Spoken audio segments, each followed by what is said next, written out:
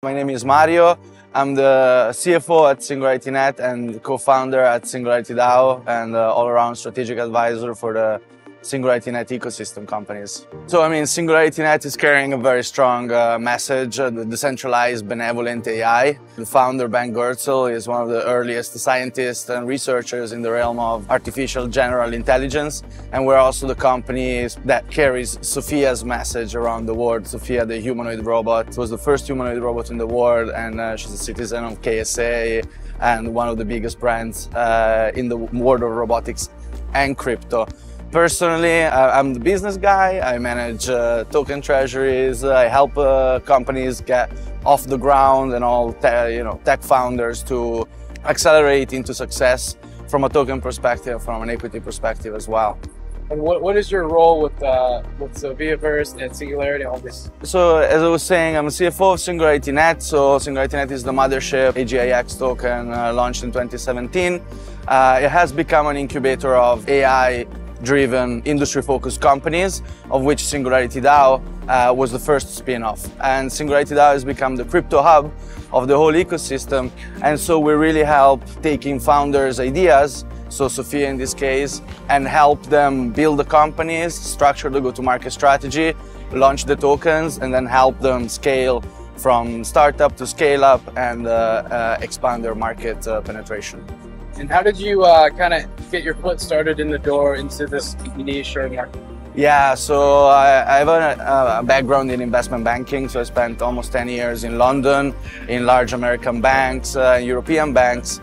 And it's really empowering, especially at the beginning. You're very young, you do big deals, you're on trading floor with thousands of people, and you see the economy moving. I'm a curious person, so I really enjoyed that. But after a while, it gets very political. You want to try to do things better, improve, make things more efficient, and there's an establishment that doesn't allow you to do that. So after 7-8 years, I started looking around, trying to push internally for new things to happen, for efficiencies to happen, for people to share, and that wasn't happening. So I started looking outside of the banking system, and I was in London. So in London, there's a very active tech community and startup community, and I started connecting. I discovered Ethereum, and I was like, oh, but so then something better already exists. Smart contracts, programmable money made me click because I was doing that, and so immediately click into, so I can do this, I can do that. And I started carrying the message, seeing how it was picking up. I launched a community in London, and then I was lucky enough to invest quite early. So at the end of 2017, I just decided to quit and launch this community, and then I started helping projects, raising funds and launching tokens. So why are you passionate about what you do, and where does that come from? I'm a guy that likes to build things and likes to see the future as well. So when I met SingularityNet, Ben, you just fall in love with it because it very much carries a very strong and super relevant message. Now, with the advent of AI this year and the LLMs and ChatGPT, now people are realizing what's going on, but he knew before, and I could understand and relate and marry that message.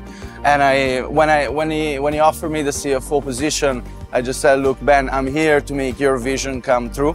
I understand what you're saying. I can marry it, but I'm a guy that lives in the real world and I build things. So you keep doing your thing. I will follow your vision and I will help you build it. In your eyes, where do you see the current landscape of the market today, and where do you see it go? So it's been interesting here at Token 2049. Obviously, I've been on the road since 7 years. The landscape keeps changing. Not many survive. So here this year, it's almost a little bit like back to the future. 2021, 2022, beginning of 22, at the peak of the bull market, there was a lot of new activity, new projects, but you never know who's who. So here it's been a great event, and you can see that the OGs are here. So the composition of the ecosystem has consolidated a little bit, and only real builders are actually still here. The market is complex. It keeps evolving. But again, consolidation, so a few players are here to stay and you know who they are.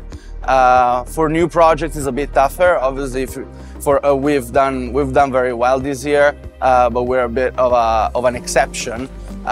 In terms of what's there for the future, I think once again back to the future. With a lot of promises in 2017, a lot of promises in 2021. Now a lot of them were washed out and discontinued or moved to something else. But the promises are still those: infrastructure, mass adoption, scalability, transparency, and now only the ones that really believe in it are thriving. And I think we're still building the core and the base layer of this, and I see this as a main trend. Obviously, we have some newer technology, ZKs, liquid staking, gaming, the cross section between gaming and blockchain are major topics that are going to bring more adoption, more usability. But it's about that. So for somebody that has been here for a while, it may not sound exciting, but it is exciting because it's becoming real. Tell me about the team mission and the culture that you're looking to create. Yeah.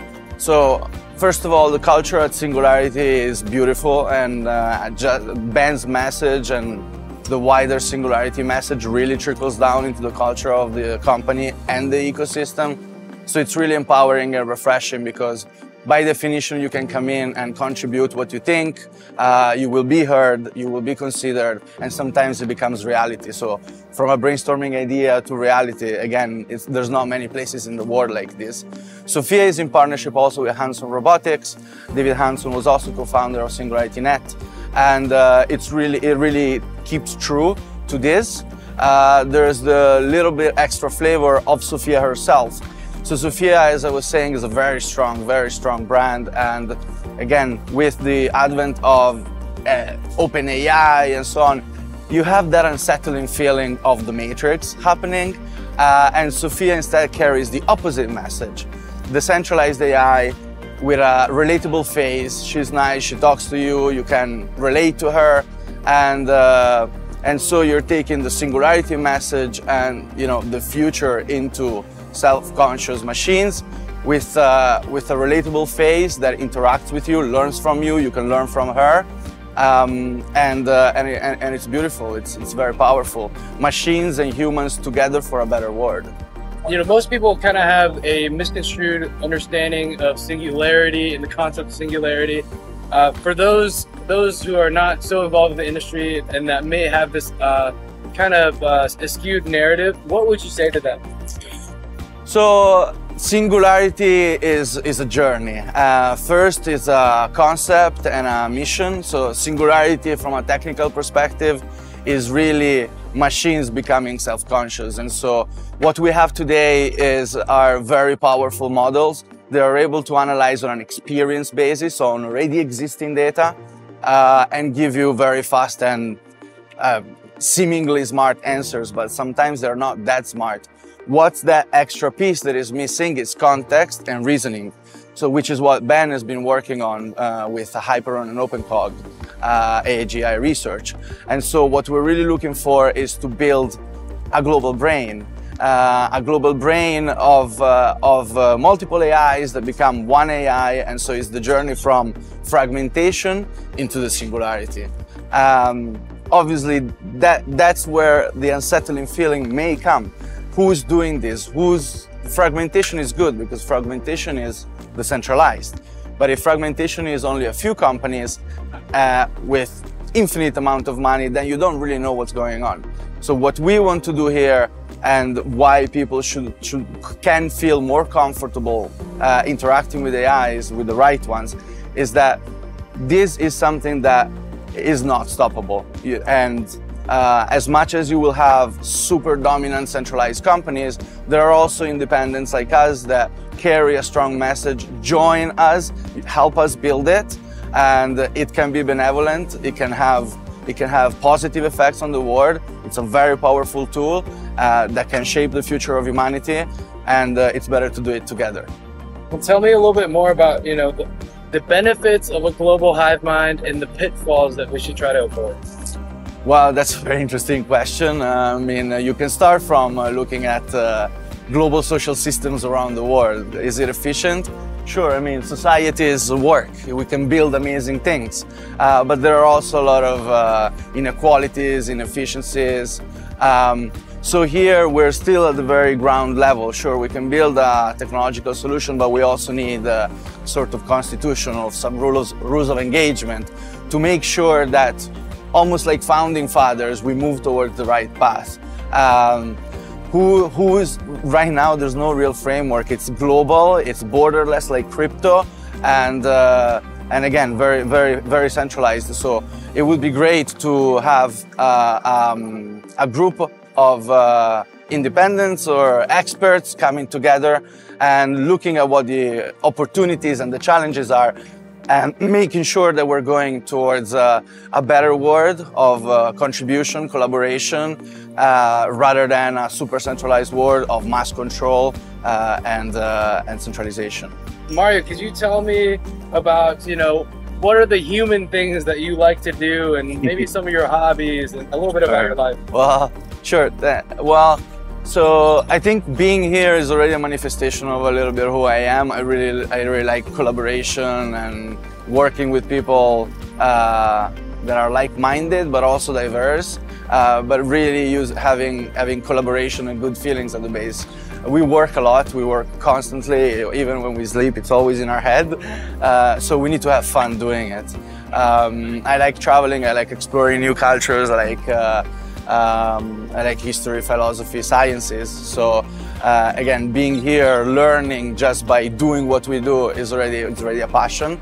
I'm a sportsman. I used to be a sportsman. I still do that. Not as much as I used to in the past, but I try to keep active. And yeah, I mean, recently it's mostly about work, traveling, and good people. The future is coming. Let's do it together.